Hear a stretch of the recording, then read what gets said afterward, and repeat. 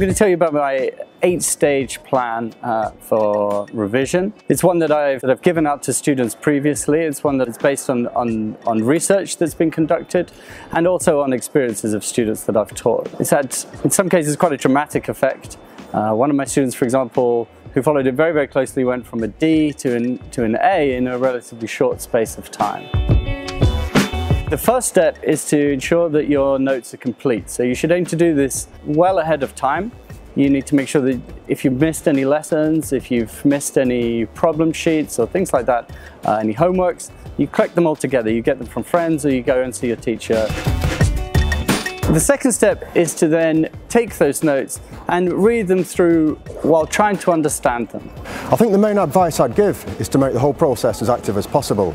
So if you're reading, don't just read passively, but make sure that you're taking notes at the same time, that you're noting down things that you want to return to later, you're rephrasing things in your own words, and you're noting down things that maybe you haven't understood the first time. Make sure that you understand everything in those notes.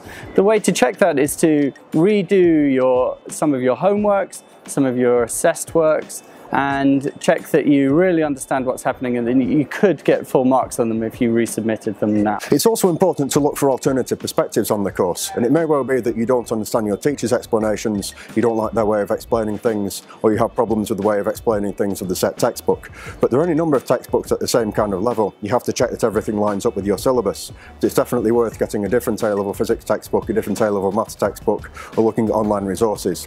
So an example of that will be mathscentre.co.uk, which is text-based, and a video-based resource is Khan Academy, which will explain things at the right kind of level, particularly for the second year of A-level maths. Once you've done that, you need to leave space. So one of the themes that runs through this method is that you work quite intensely for a period and then you have a break. And that break is of 1 or 2 or sometimes 3 days. So that allows your brain to absorb the information that you've forced into it. Those problem sets that you collected, those homeworks, what you should then do is star some of them because they're particularly meaningful. Either they were ones you found difficult or they were ones that you think are particularly important for the exam.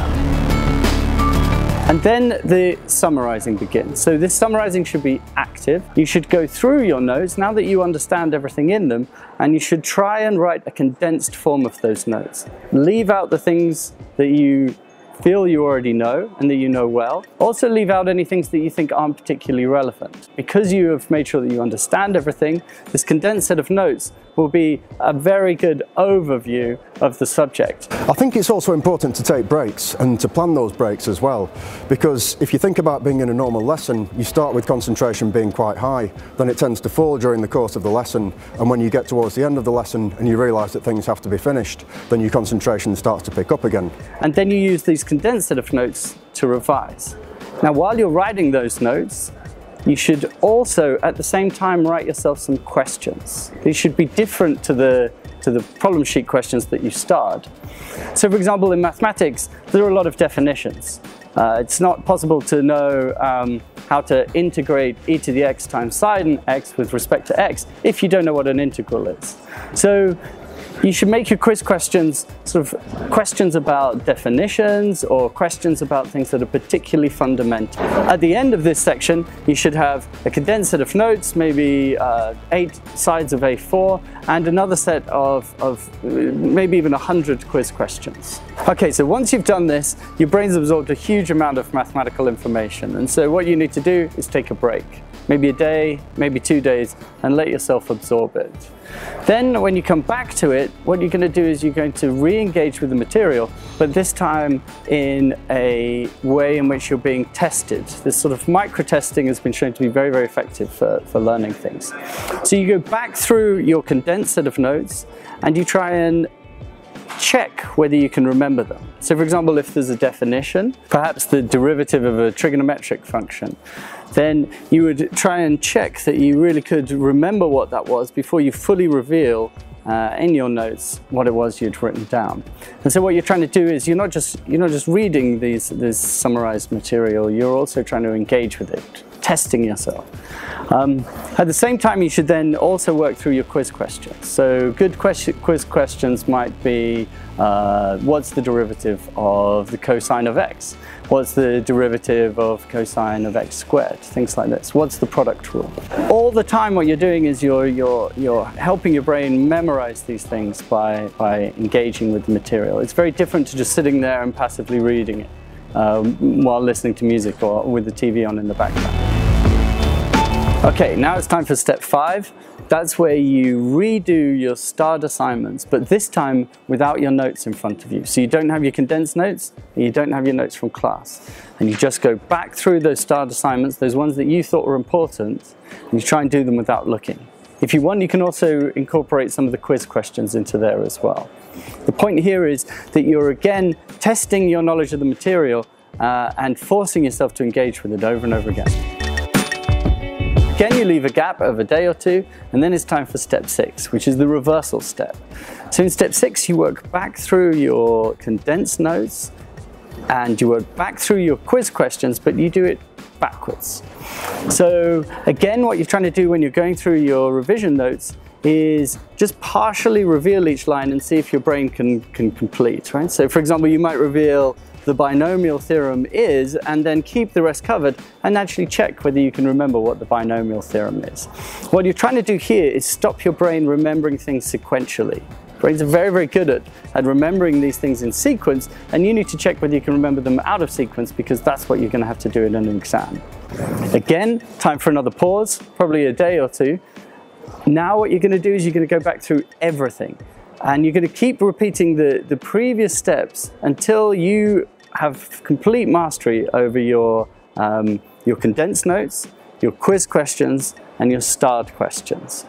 Once you feel ready, then it's time to move on to the next stage, which is step 7.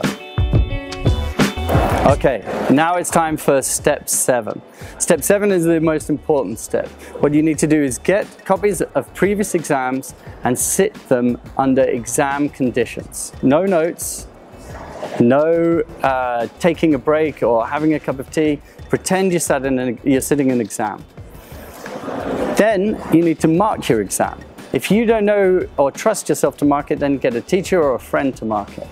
What you want is very critical feedback.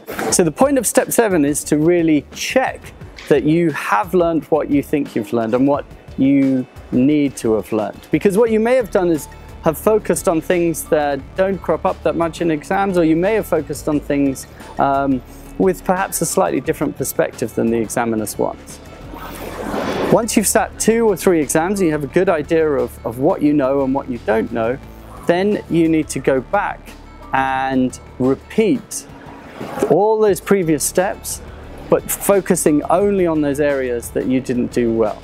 So this is what I like to think of as step 8. This is the focused final step where you go back through and ignore those things that you did well at and only focus on those things you did badly at.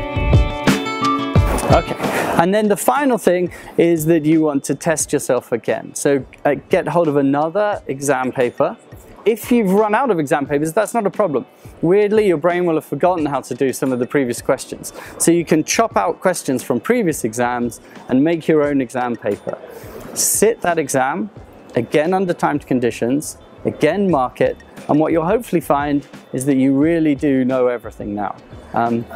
This is the time to tidy up any loose ends, and you should hopefully have timed this so that you're about 2 or 3 days before the exam at this point. If you've peaked too early and you have a bit of a gap between now and the exam, then you probably want to do another read through of your notes, another read through of the quiz questions, and perhaps another timed exam, finishing a couple of days before the exam. Give yourself a day off before the exam and then go in and hopefully get an A. And I just want to say, I hope you do very well in your exams. There's no point wishing you luck. If you follow these steps, you don't need luck, because what you'll have is complete mastery of your subject. So yeah, I hope they go well.